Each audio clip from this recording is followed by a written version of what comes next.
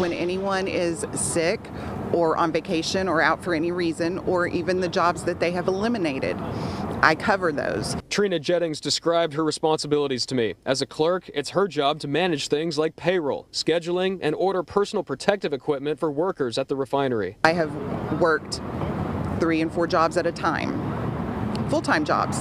So I've worked 50, 60 hours a week. She says Phillips 66 decided to get rid of some positions in her department, and she's had to pick up the slack, barely keeping up with all the work. So they started with the smallest, lowest paid group.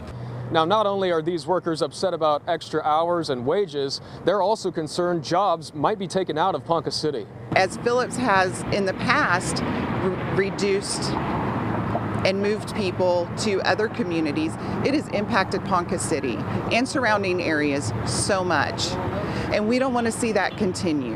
And we want to keep our jobs local. Employees in the United Steelworkers Union also joined the picket line to support clerical workers. Keeping jobs local is a concern for them too. And we've seen it year after year in Ponca, where jobs just keep leaving and leaving and leaving, you know, and this is the first time in a while that it's affecting union jobs.